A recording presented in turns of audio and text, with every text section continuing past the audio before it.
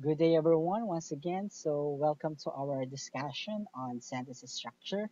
So, last meeting we mentioned the different patterns of sentences, and I also mentioned to you that there are two ways to arrange the sentence. So, we have the normal word order, which follows the traditional or the usual subject predicate structure, wherein the sentence always begin with the subject, and then also have the inverted word order, wherein the sentence follows the verb as the beginning part of the state sentence. Okay, but despite using the VSO pattern or the inverted word pattern, it's still an acceptable pattern in sentence for two reasons. One, to make your sentences in your paragraph to have a different flavor. So you will be trying a different structure in your sentence. So just to have a different flavor in your paragraph.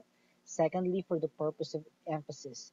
So you're giving emphasis on the action being done by the object of the sentence. So usually, if you would like to hide the subject of the sentence, so you can make use of the VSO pattern. So in a casual conversation or in a usual conversation, a face-to-face conversation, we are always using the VSO pattern. Let's say, for example, when you're giving a command. So let's say, answer the questions correctly. So answer the questions correctly. So I am the speaker and you are my listener. Then if you notice in that kind of sentence or in our example, so I do not use a subject because it is implied that as a speaker, I am the doer of the action. Okay, so there's nothing wrong with using the VSO pattern because of those two reasons. Additionally, it's in a conversation, a face-to-face conversation, when you are giving a command. Okay, so again, uh, we have different ways to arrange our sentences, different patterns that we can use in our sentence. And the importance of the patterns is for us to be aware of arranging the words properly in a sentence. Okay, this time, since we are all aware of the patterns of the sentences based on a given structure, so we will now proceed on another topic. So for this afternoon, we'll be tackling about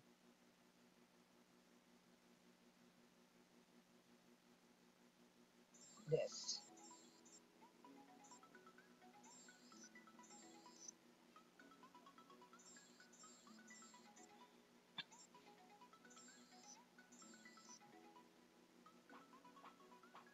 So we'll be dealing with common sentence fault, the usual errors that we commit when we are writing a sentence. So when we talk of sentence, we have to take note of three elements.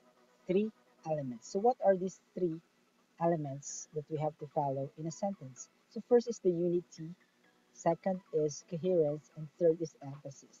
So when we talk of sentence unity, we are pertaining to how the words in a sentence are related in terms of their function, in terms of their forms. So we have to see to it that the ideas are in consonance with the ideas present in the whole sentence. So I will be mentioning here the different faults, the different common sentence faults, and how we are going to correct those faults in a sentence. So let's have first sentence unity. So the main objective of sentence unity is again to make the statements idea or to make the ideas um, connected with one another, okay, through following a form, a parallel form, and a parallel function. So the first sentence fault is what we call sentence fragment. So what is sentence fragment? So it usually happens when there is lack of subject-verb agreement and does not express a complete thought. Okay, so for example, so to make sure there is a clear partnership between subject and verb agreement, so it has to be taken into account when you are writing your sentence. So, for example, although you've been a student for a quite while now, although you have been a student for a quite while now, it sounds, it looks correct, it looks correct, but it does not sound complete because of the, let me have my pen, because of the subordinator although. In our previous discussion, we mentioned of independent clause, independent clause. So here, it's an example of a dependent clause. So we say that if is a dependent clause, it does not express a complete thought. That means this one is a sentence fragment. Although if we're just going to look at the sentence, we have here you, which is our subject, have been, which is our verb, and a student for a quite while now, which is our additional information, thus completing the subject predicate structure. And there is a subject verb partnership here, but because of the subordinator although, it gives us idea that this one is a dependent clause. And what is a dependent clause? Dependent clause is a clause that does not express a complete thought. The very fact that it does not express a complete thought, it suggests that there is a subject, that there's lacking in subject verb agreement. We need to have a um, a dependent clause, or it could be, let's try to reshuffle the words without sacrificing the thought of the sentence. So this is a suggestion. You have been a student for a quite while now. So we can remove the subordinator although, and here in our example, there is a clear partnership of the subject and the verb. You being the subject and have been being the verb in a sentence. So a student for a quite while now are the information pertaining to the sentence. So now we solve the problem. Okay, so if you would like to still retain although here, might as well if you can add an independent clause. So for example, um, he has been he is enrolled in the university, although you have you have been enrolled in the university, although you have been a student for a quite while now, something like that. Okay, zigzag sentence. So it gives us an idea, zigzag. So what is zigzag? Diba? It's something like that, zigzag. So it seems like a letter Z. So what is a zigzag in a sentence? So it happens when a word group does not relate to another, or when a group does not relate to another, or when a word group twists or turns away from the main idea. Meaning to say, hindi magkakaugnay-ugnay yung mga idea sa isang pangungusap.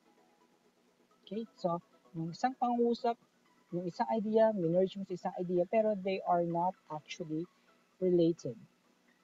So, what to do? You have to establish a clear relationship between the two clauses by using the appropriate coordinating and subordinating conjunction. So I already introduced to you the subordinating conjunction and the coordinating conjunction. So you are already aware of how to use them. Okay.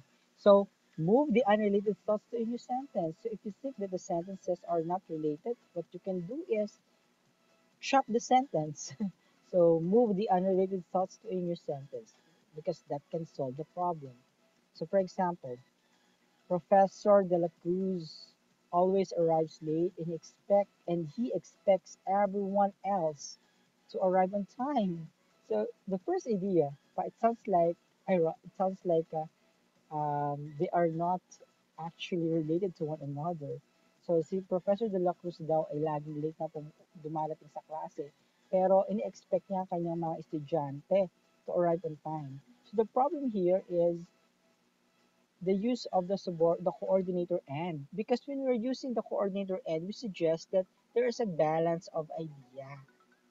Okay? So the appropriate way in order for us to correct this is to choose another coordinating conjunction which suggests that there is a contradiction of what Professor De La Cruz wants to happen and what Professor De La Cruz is doing.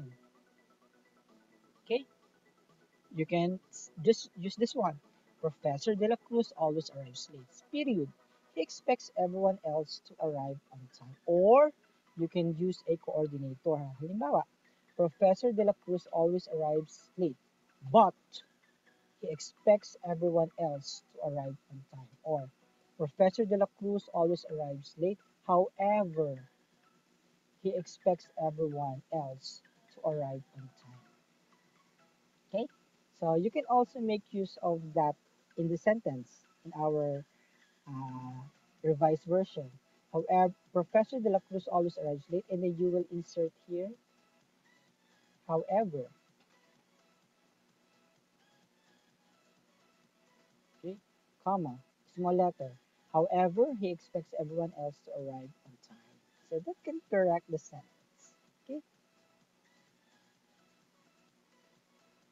We also have unnecessary shift of point of views or person. So when we talk of unnecessary shift of views or persons, it happens when a pronoun shifts its POV unnecessarily or when the pronoun does not agree with its antecedent in person.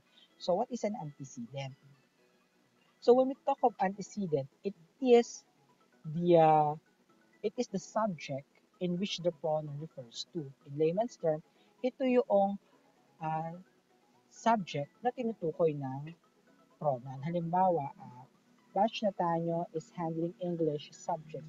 He is teaching, he is also teaching literature. The pronoun there is he. The pronoun there is he. And he is referring to Sir Batch. That means the antecedent of he is Sir Batch. So that's what we meant by the subject in which the pronoun is referring to. And that is what we call the antecedent. Okay, so make sure the pronoun agrees to its antecedent in person and don't switch from one point of view to another. Halimbawa, Sir Batch, ang ano mo, ang main subject mo, pero pagdating doon sa susunod na statement mo, gumamit ka ng they, o gumamit ka ng she. Okay? So, nag-shift ka ng point of view. So, halimbawa, if one eats sensibly, and watches your calorie intake, you should be able to maintain their desired weight. So, ang dami mong subject dito, ang dami mong tinutukoy dito. We have one, we have you, and we have there. But who is really the person you are referring to? Are you referring to only one person, or are you referring to other person? So, it is contradicting. It is quite making us unsure of who really the subject is, for whom is the message. Okay, so how are we going to correct this? So there's a need for us to make sure that the pronoun agrees to its antecedent. So for example, if you eat sensibly and watches your calorie intake, you should be able to maintain your desired weight. So in this sentence, it is now clear to us that we are pertaining to you, to that person, you. Or if you will be retaining one, you can use this. If one eats sensibly and watches his or her calorie intake, he or she should be able to maintain his or her desired weight. If you will be sticking to using there, if they eat sensibly and watch their calorie intake, they should be able to maintain their desired weight. That depends on you. So you'll be the one to clarify which point of view you would like to use. But the purpose here is that it should be clear on which antecedent you are referring to, the subject in which you are referring to, which is unlike in our original statement, there are plenty of pronouns that you use. Your and you and their, and then you still have the subject one. So it's unclear sino bang tinutukoy mo in your statement. Okay? So next, that is unnecessary shift of point of views or persons. Then we have the unnecessary shift in number. There are times wherein the pronoun does not agree with its antecedent in number. So sabi nga, parang subject-verb agreement din lang yan. If the subject is singular, the the the noun should be, the verb should also be singular. If the subject is pronoun, the verb should be also in plural form. So in In subject pronoun, it should also be followed. So if your subject is singular, then you have to use a singular pronoun. Clear naman sa atin ang pinagkaiba ng singular pronoun tsaka ng plural pronoun or singular subject tsaka singular or plural subject. Okay, and when we talk of number in grammar, we're pertaining to singular or plural. Okay, so make sure the pronoun agrees to its antecedent in number. So kapag iisa lang yung subject mo, dapat yung pronoun mo, iisa rin lang dapat. Halimbawa, if one it's if one wants to be successful at work, you should always act responsibly. One ang ginagamit mo eh. Pero bakit you ang ginamit mo? So therefore, there is a problem with the antecedent here. Kasi nga si you is used in third person, di ba? Okay, how are we going to correct it? If one wants to be successful at work, he or she should always act responsibly. So we correct it now. So, halimbawa, gumamit tayo ng proper noun.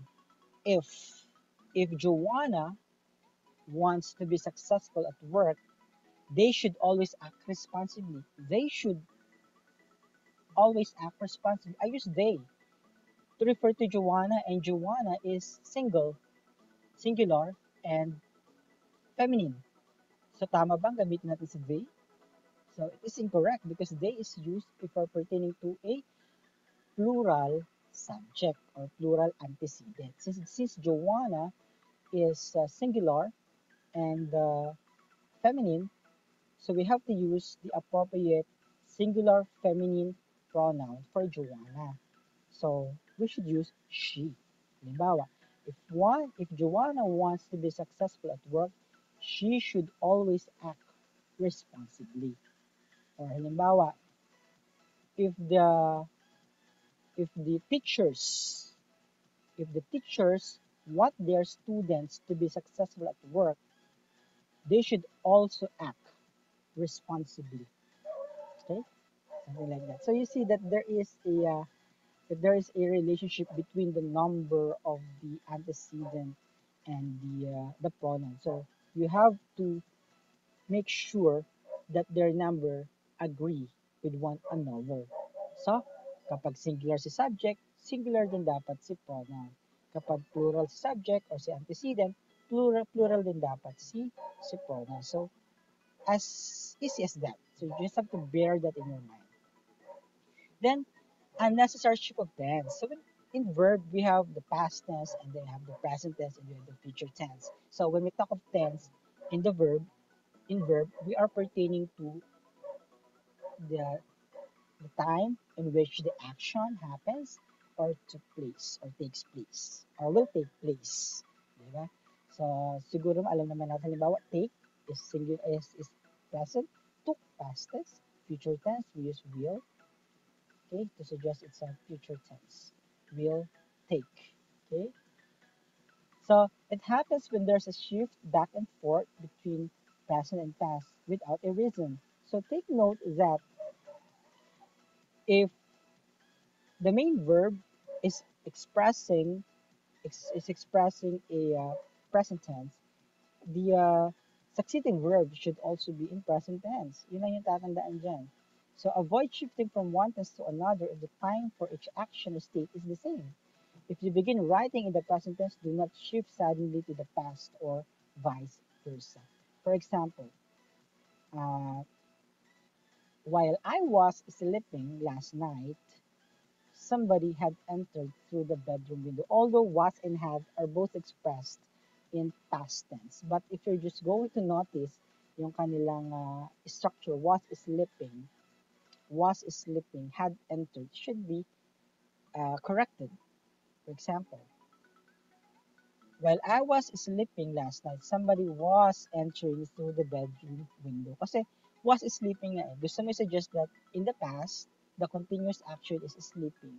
Tapos pagdating had entered, naging perfect tense. So hindi mo pa pwede dapat pagsangpukin ang present progressive tense at ang past participle tense. So dapat gumamit ka ng present progressive din sa susunod. To make it simpler, halimbawa, uh, While I am sleeping, present tense, while I am sleeping, somebody entered through the bedroom window. While I am sleeping, while I am sleeping, somebody entered through the bedroom window. Okay? I am, present tense. Entered, past tense. So, hindi na sila consistent. Okay? So, since gumamit ka ng while, suggest na continuous yung action. So, it has to be corrected. It could be, while I am sleeping, somebody is entering through the bedroom window. Okay, so unnecessary shift of tense. However, there are some instances wherein the consistency of the tense of the verb may not be applied. One, if the sentence is expressing a general truth. When we talk of general truth, it means that uh, it it's still unchanged. Hindi pa rin nababago. Or pangalawa, a said idea is still true up to present. For example of general truth, when you throw an object up in the air, let's say according to the law of gravity, when you throw an object up in the air, the object falls down. Ginamitan natin according to the law of gravity. So, which is a general truth. Hindi mo pwedeng balian yon. That is already a law of gravity. Natotoo pa rin up to now. Natotoo naman talaga na kapag binato mo ang isang object pataas, babagsak at babagsak ka. That is a general truth. So, always use present tense. Kahit pa ang nasa main verb mo ay naka-past tense. Okay? Another one.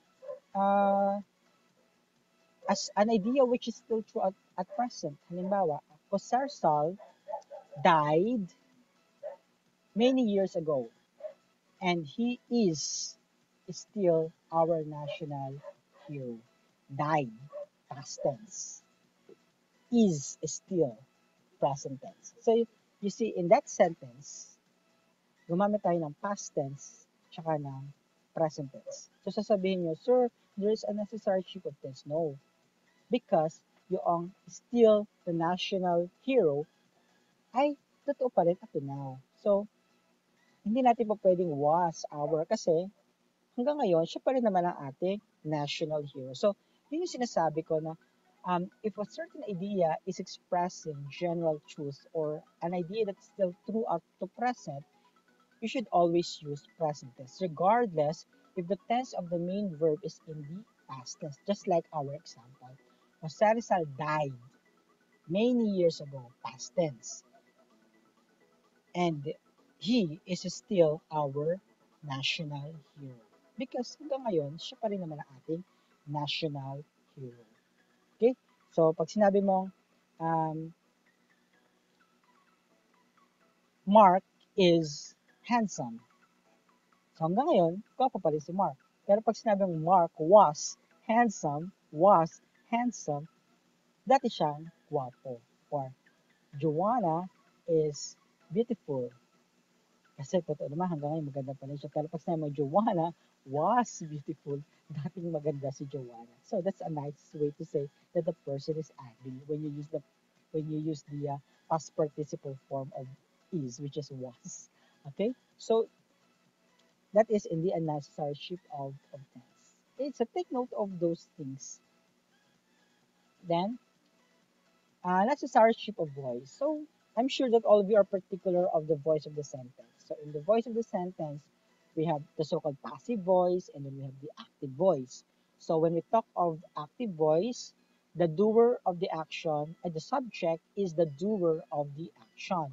And when we talk of passive voice, the uh, the receiver of the action becomes the subject of the sentence, and it is commonly expressed using a by phrase in which the verb is expressed on its passive form uh, using a past participle form of the verb. For example, a very elementary example, Maria bakes a cake. Bakes a cake. Maria bakes a cake. So Maria, which is the subject, performs the action bakes. If Maria performs the action bakes, therefore, Maria is the sentence now is expressed in active voice because Maria, being the subject, performs the action bakes. Now, gamitan natin ang passive voice. Maria bakes the cake. The cake is baked by Maria. The cake is baked by Maria. Is baked. We use the present form is because in its original sentence, bakes ang ginamit natin. Kaya is ang gagamitin. Yung bake doon is not a past form. It is a past participle form. Okay? Pag regular verb, walang problema kasi pareho lang ang past form tsaka past participle form. Naglalagay lang tayo ng ed, di ba? So, kapag irregular verb, medyo doon nagkakaroon tayo ng confusion. So, is the cake is baked by Maria. Is baked. So, that is in passive form. So, the rule is do not join active and passive voice in a sentence. It has to be kung active, active lang lahat. Kung passive, passive lang lahat. Okay? Halimbawa, we submitted the proposal but it was not approved by the President. You will notice in our first clause, we submitted the proposal. So we is the subject and submitted is our verb. The subject we performed the action submitted and it is expressed in active voice. Active voice siya. Ng ating first clause. Our second clause is expressed in passive voice. It is the subject uh, was not approved is our verb. So, was not approved by the president, it is expressed in passive form. So, active tsaka passive, pinagsama mo in a sentence. So, when you join these two, that is unnecessary shift of voice. So, it should not be used in a sentence. It could be corrected, it can be corrected if you will be changing one of them into active or passive form. For example, in our example here, we transform them into a different structure. By the way, correct ko lang, did not approve. Okay, let me correct. Did not approve, wala yang D.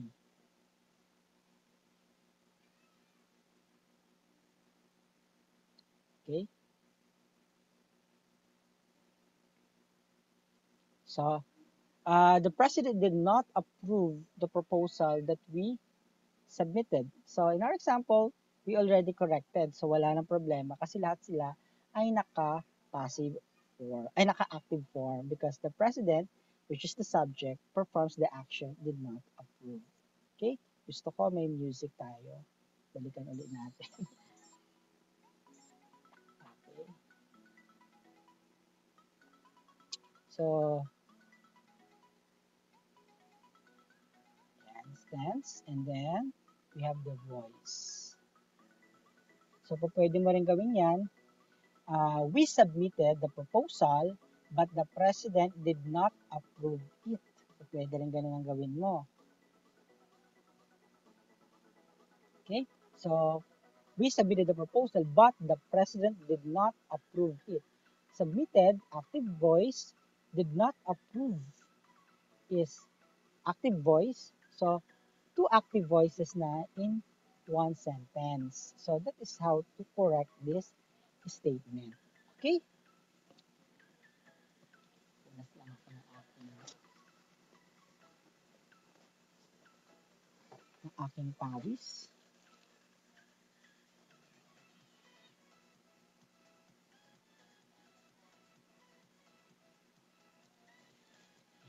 Punas-punas rin tayo. Okay, the next. Unnecessary shift of mood. Okay, meron ding mga moods ang mga verbs eh. So, meron tayong indicative mood, which indicates factual condition or action. Imperative mood expresses command, and subjunctive mood expresses conditional situations. So, madali lang naman sila ma-identify sa isang statement. Basta kapag sinabi natin na it's a plain statement suggesting ideas, so it's indicative. It indicates, para hindi nyo malimut, indicates factual condition. So imperative, nag-uutos, command. Subjunctive, ito yung mga conditional, yung may mga if clause. If ganito ginawa niya, ganyan magiging result. That is subjunctive mood. So, um, in a sentence, dapat kung indicative ang mood na ginamit mo, indicative lang lahat sa isang sentence. Kapag imperative, imperative lang lahat sa sentence. Kapag subjunctive, subjunctive lang lahat sa sentence. Yun yung rule. Okay? So, again, isang buong sentence ang pinag-uusapan natin, not a paragraph. Because in paragraph, you can mix and match them. But in a sentence, they should be avoided. So, uh, I don't skip meals, but I avoid eating meals with big portions. Don't fill your whole plate with food. Okay? So dito, ang ginamit kong example is two sentences para lang makita natin dito yung relationship nila. So, uh, if you're going to correct this one, so you can make use of another paragraph or kasi nga, don't fill your whole plate with food. So that is a imperative mood. That is in imperative mood. So I don't skip meals, but I avoid eating meals with big portion. That is in indicative mood. So, uh, para gawin silang consistent, pwede mong gawin na don't skip meals and avoid eating meals with big portions. So, don't fill your whole plate with food. So, yan, nakorek mo na siya. Okay. Run-on sentence naman, it is an error of combining two clauses by inserting only a conjunction between them, leaving out the necessary comma. So, nangyayari ito kapag gumagawa ka ng isang sentence na mayroong two independent clauses. So, di ba nga discussion ko sa inyo last meeting that whenever you are joining two independent clauses and you use a conjunction, see to it that you put a comma before the conjunction. So, if you do not put a comma before the conjunction, ang tawag natin doon ay run-on sentence. Halimbawa, all of the guests left the conference room but we stayed to talk to the speaker. So if you're just going to look at it at a glance, so the sentence looks correct, grammatically correct. But if you're just going to be more detailed of looking at the sentence or the words in the sentence, so you will notice that we do not put a comma before the coordinator. So if you do not put a comma before the coordinator, the the sentence is called run-on sentence. So to correct this, simply put a comma. Minor error, but actually it has an effect in terms of the rule of grammar because again, you violate the rule of the grammar.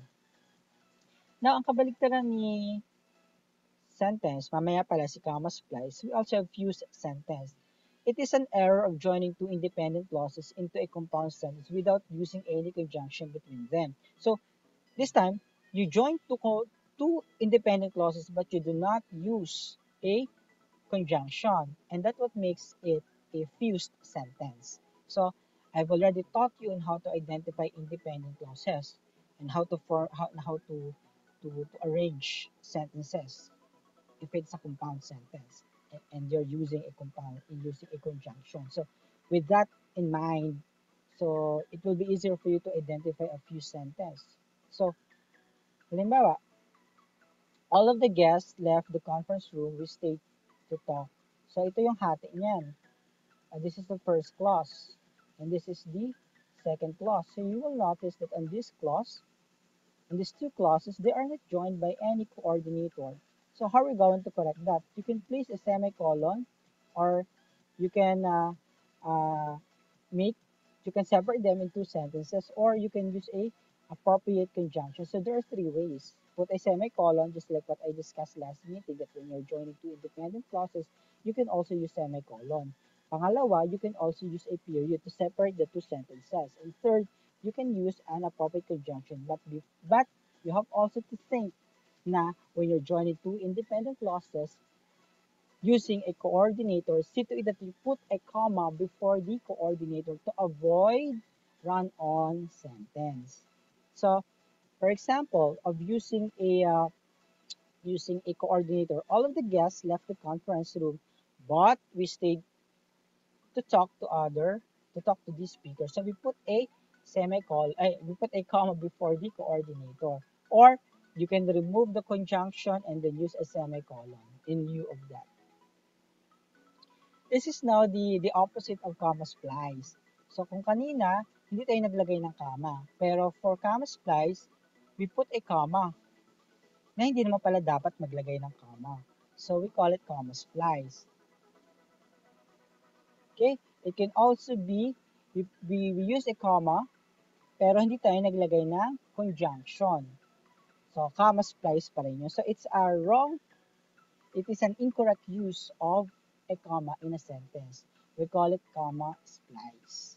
So, all of the guests left the conference, comma, room we stay to talk to the speaker. So, we do not use a conjunction or coordinator here. We just put a comma. So, this makes it an incorrect one. So, you can correct it by using a coordinator, by adding coordinator, or by using semicolon instead. Okay, so just like this one. Okay, so that is comma splice. Maling paggamit ng comma. So next, in our next discussion, we will have the coherence in the sentence. So we will talk of coherence. Kung yung unity is unity of grammar, unity ng grammar and ideas, when we talk of coherence, this is how we weave together all the ideas in the sentence. Kung paano tagdiin, pag, uh, uh, pagtahi-tahiin ang mga ideas sa isang pangungusap. So, faulty parallelism. It happens when the words or word group in a pair or series are not of the same grammatical forms. Tulad na nabanggit natin, so kapag yan ay adjective, adjective lahat. Kapag adverb, adverb lahat. Okay? They might not be similar in form, but they should be similar in terms of their function. Pag sinabi natin form, ito yung itsura ng isang salita. Halimbawa, ang verb, ang form ng verb ay pag present, let's say, run, ang form niya ay run. Kapag past tense, ran. Okay, yan yung tatawag natin form, yung itsura o yung ayos ng isang salita. Pag sinabi naman natin function, ito yung ano ba yung role nila sa sentence? Sila ba ay subject? Sila ba ay verb? Sila ba ay conjunction? Sila ba ay adverb? Sila ba ay adjective? Yun yung tinatawag nating function. Okay? Form and function. Okay, so balance the structure of grammar. So, halimbawa, only few students can write research proposal efficiently, concisely, and with accuracy. There has to be a comma here. And with accuracy. So, efficiently, concisely, with accuracy, by just looking at it at a glance. With accuracy is not similar to efficiently and concisely in terms of their form. In terms of their form. But if you're just going to understand the sentence, they are similar in terms of their function. Para sila sa function, pero magkaiba sila when it comes to form. So kung gusto niyo mas maging maayos ang sentence niyo, gawin niyo siyang similar in form. So lahat kasi sila, they are describing the action can write. Paano ba sila magsulat? So they are all adverbs. Efficiently and concisely are in adverb form. With accuracy is a prepositional phrase. So, adverb and adverb, then prepositional phrase. So, kaya siya tinawag natin prepositional phrase because of the preposition with. Okay, with. So, prepositional phrase siya. So, in terms dun sa form o yung itsura ng mga words, ay hindi sila pare-pareho. Pero in terms of their function o kung ano yung role nila o trabaho nila sa sentence, pare-pareho sila. Because only few students can write research proposal. How? Efficiently. How? Concisely. How? With accuracy. So lahat sila pare-parehong nagde-describe kung paano magsulat ang mga iilang estudyante. So if you would like to make them coherent in terms of their form, pwede mong baguhin ang with accuracy at gawin mo siyang adverb form. So, pwede ganito. Only few students can write the research proposal efficiently, concisely, and accurately. Kung gusto mo naman lahat ay prepositional phrase, Pwede mong sabihin na, only few students can write research proposal with efficiency, with conciseness, and with accuracy. Kung gusto mo naman ganun yung iyong sentence, gusto mo pahabain. Pero kung gusto mo talagang direct to the point, then efficiently, concise, and accurately will do. Dangling modifier. So it happens when a modifier used as introductory clause or phrase is followed by a word that does not modify or describe. So nangyayari ito kapag halimbawa ay yung modifier mo linagay mo sa unahan pero wala naman siyang minomodify. Kaya nga dangling, di ba parang dangling is parang yung dangling earrings na basta lang siyang nakalawit dyan at galaw ng galaw pero wala naman palang sumasalo sa kanya dyan. Okay, so galaw lang siya ng galaw, nakadangling lang siya. Pero walang sumasalo sa kanya pag siya ay nagdadango. So, the same logic is applied here in the sentence. So, parang nandun lang siya pero walang tumutukoy sa kanya o wala siyang tinutukoy. Kaya ang tawag sa kanya ay dangling modifier. It is a modifier which does not modify anything in the sentence. Okay? So, for example, trying to lose weight, all fatty foods are avoided. So, ang ating dangling modifier dito ay trying to lose weight. Who is trying to lose weight? All fatty foods? So, yung all fatty foods ba? Nag-lose ng weight? No. Diba? So, that maglagay ka ng subject dito. Add subject. Sino ba yung subject na mag-lose ng weight? Who is trying to lose weight? So, with that, ma-avoid na natin yung dangling modifier. Halimbawa, trying to lose weight, Joanna must avoid all fatty foods. Ayan. Trying to lose weight, Joanna avoids all fatty foods. So, sino nag-lose ng weight? Si Joanna. So, nilagyan natin dito. Again, trying to lose weight, Joanna avoids all fatty foods. Who is trying to lose weight? Joanna. So therefore, yung trying to lose weight is referring to Joanna. Okay?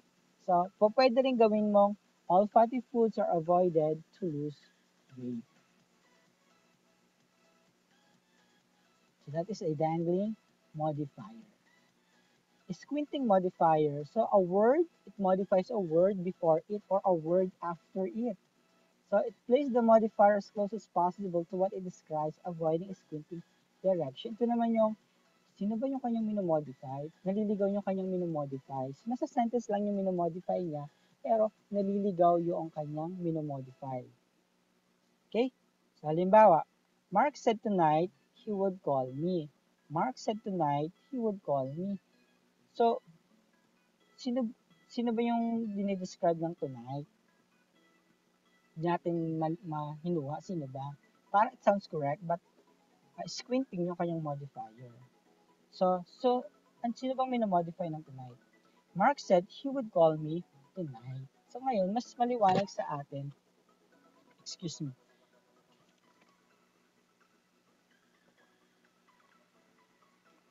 mas maliwanag sa atin kung kailan tumatawag si Mark. Okay? So next we have emphasis. So it happens when the important ideas in the sentence do not stand out. So place the important ideas in an independent clause and give more space to the important ideas. You can also repeat the keywords. So halimbawa, nobody can deny that the computer technology has had a great impact on the society. So when we talk of emphasis here, we are referring to what is the main idea in the sentence. So ngayon, ikaw na itong magde-decide na writer kung ano yung gusto mong i-emphasize sa sentence mo. Kung halimbawa, great impact on the society, ang gusto mong i-emphasize, ilagay mo siya sa unahan. Kung gusto mo naman i-emphasize yung nobody can deny that the computer technology, so ilagay mo siya sa unahan. So it now depends on you. Halimbawa, kung ang emphasize mo ay computer technology, pwede mong sabihin na the computer technology has a great impact on the society. Pero kung gusto mo namang i-emphasize yung nobody can deny, So nobody can deny that the computer technology has had a great impact on society. So ilagay mo siya sa unahan. Okay? So in addition to that, sa emphasis, loose sentence. So it starts with the main idea first and leaves the modifier and other details for last. So halimbawa, the plane landed safely despite the heavy winds and nearly impenetrable fog. So it has to be, despite the heavy winds in nearly impregnate fog, was more emphasized than the plane landed safely. So again, sa loose sentence, ikaw na writer ang magde-decide kung anong gusto mong ibigyan ng emphasis. Kung gusto mo yung emphasis that the plane landed safely, ilagay mo siya sa unahan. Kapag hindi naman gusto mong i-emphasize na sa kabila ng malakas na hangin at hindi maiwasang hamog, naka-land pa rin ng safely ang plane. So, lagay mo siya sa unahan. Okay? So, that's what we meant by loose sentence. So, again, it may or may not be a sentence fault. That depends on you as a writer on which one you would like to emphasize. Okay. So, a periodic sentence, again, it can also be may or may not be a sentence fault. It depends on the style of the writer. So, it starts with a modifier and ends with the main idea. As a result of celebrating drinking too much champagne, I felt easy. If you would like to give emphasis on as a result of, then the result of something, then you begin your sentence with this statement. Or if you would like to focus on the dizziness or the outcome, then I felt dizzy as a result of celebrating drinking too much champagne. So, pwede ganun ang gawin mo. Okay? Again, that depends on which idea you would like to give more emphasis. Okay, so you have filled in again. You're being with Sir Batch Learning Me. And thank you very much for listening. So, in that discussion, we mentioned of the three things that you have to consider when you're writing your sentence. So your sentence must follow unity. Again, it's the unity of the grammar, the unity of the ideas, and with unity, what comes follow is the coherence. Because if there's no unity in the sentence, it will be difficult for you to attain cohesiveness in your sentence. Because in coherence, the role of the writer or your role as a writer is to connect the ideas. If there's no unity, it will be impossible for you to connect all the ideas presented. Hence, coherence will be affected. And finally, emphasis. Again, emphasis may or may not be a sentence fault, but it depends on you as a writer on which idea you would like to give more emphasis. So you can attain emphasis um, by using or by considering unity and coherence. Okay, so is it possible that one element of an effective sentence can still stand even one of them will be eliminated? Posible ba yun? So the answer is no. Kaya nga sila element. It's similar with C6H12O6, which is a compound name for sugar. So C6H12O6. So tanggalin mo ang C6, hindi na siya magiging sugar. Same with NaCl, which is a compound name for salt. If you remove Na or sodium, chlorine na lang siya, hindi na siya magiging salt. The same is true with H2O. If you remove hydrogen, so oxygen na lang siya, hindi siya magiging water. So the same is true with a sentence. So if you remove unity, coherence, and emphasis, any one of them, if you remove any one of these elements, then a sentence may not be considered as a sentence. It can be considered as a faulty sentence or an incorrect sentence. Okay, so that ends our three-part lecture of the sentence. So we begin our first part with discussing the different parts of the sentence and followed by the sentence patterns and now the different faults in writing a sentence. I do hope that you all gain knowledge on how to improve your sentences based on those ideas that I shared to the class. Thank you very much for listening.